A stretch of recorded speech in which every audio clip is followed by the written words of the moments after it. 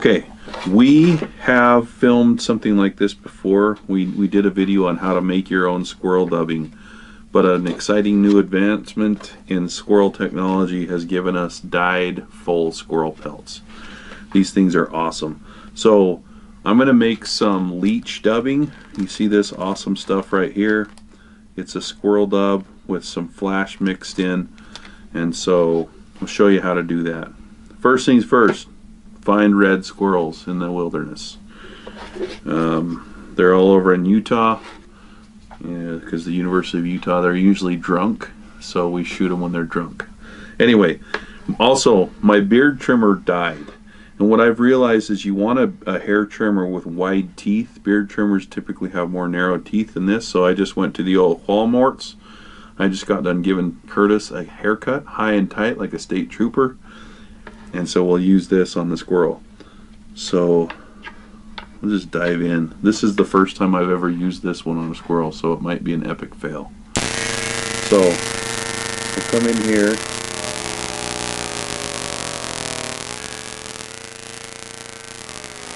So I don't need a ton right now. I'm just going to kind of give you guys an idea.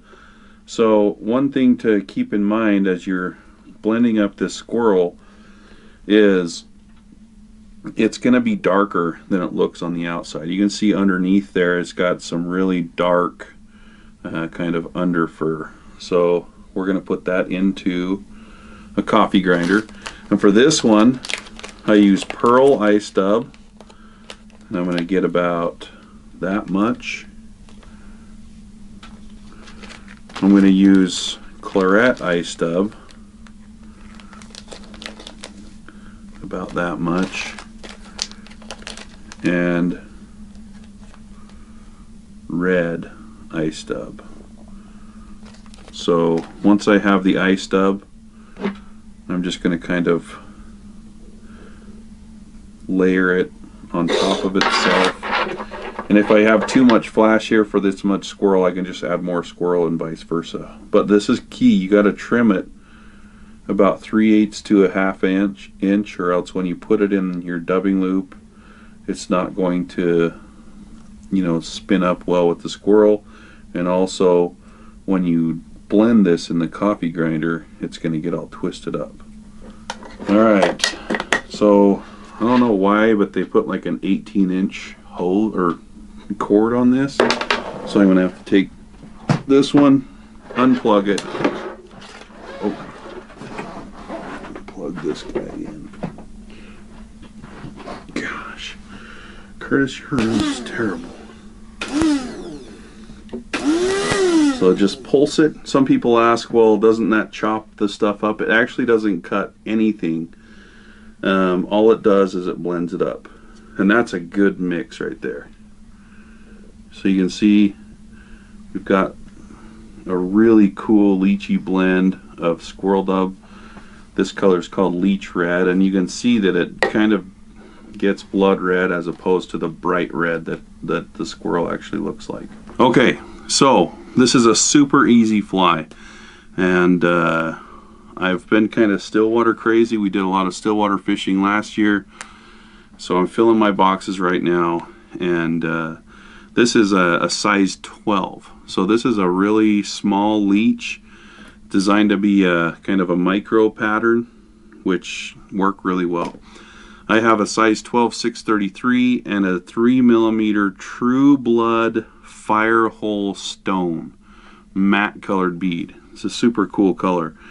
So I'm just going to dress my hook with wine colored A-dot uni thread. 2 material fly. Material 1, the famed Spay Hackle with Chickaboo. Last time we used this was on the baby fat minnow, and it was money.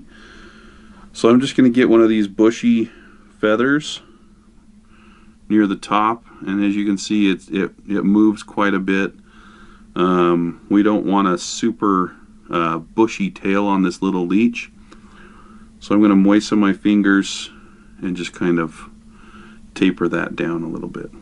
I'll actually take this back up by the bead because I want to tie it in up here so that I can hold on to it as I wrap it back. So that's about how long I want that tail on the leech. It's a little bit longer tail because this is a short, like, or a normal shanked hook. All right, so the next part's super easy. I'm just going to make a double thread dubbing loop, just like this, and close off the back of it by wrapping my thread around the back of it, and then take that up. I'm using the Gator Grip shepherd's loop tool, and then I'm going to take the dubbing that I just made, and if you just cut off the corner of the bag, when you pull that dubbing out of the bag, it should be all kind of facing exactly how I want it to put it in that loop. Alright, so there's my dubbing loop all built up nice. As you can see, the fibers are all pretty short because they're squirrel. Some people have asked, well, why don't you just use like a magic tool and put the squirrel in a clip and put it in a dubbing loop that way? And in my opinion, it leaves the squirrel a little bit longer than what I want. So you can see that's a really nice looking squirrel brush, and that's what we're going to wrap the body with. So I'm going to come in here and pick at it just a little bit with some Velcro,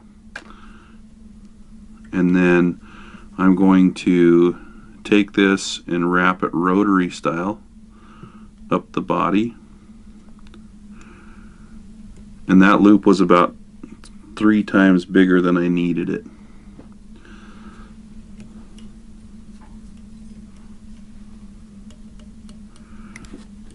So if I come in here with open scissors and just push the scissors into the loop, it will cut the thread and not the fibers.